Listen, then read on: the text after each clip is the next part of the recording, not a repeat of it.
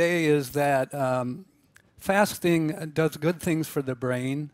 One thing that happens when you fast that does not happen when you eat 3 meals a day is that your energy metabolism shifts so that you start burning fats. And you produce what are called ketone bodies. Now, it turns out ketone bodies are very good for your brain, and I'll talk about that in a minute. So what do I mean by intermittent fasting or intermittent energy restriction? There's a lot of variations that are being used on this.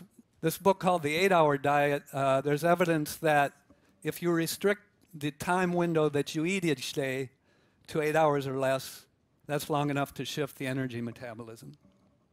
Okay, why does fasting bolster brain power? Fasting is a challenge to your brain. And your brain responds to that challenge of not having food by activating adaptive stress response pathways that help your brain cope with stress and resist disease. Why is it that way? Well, if you're hungry and haven't found food, you better figure out how to find food. You don't want your brain to shut down. And in fact, that's what we find in the animals. Nerve cell circuits are more active.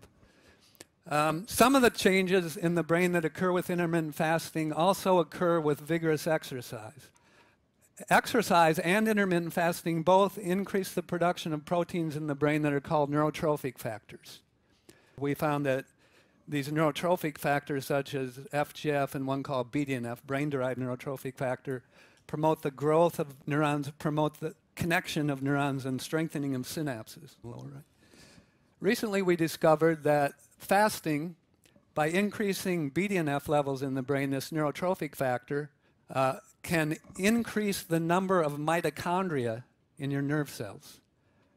I mentioned ketones, which come from burning fat, and that happens during fasting. We're doing in my work in my lab trying to understand why ketones are good for neurons. One reason is they provide an alternative fuel for the neurons that boost the energy levels in the neurons.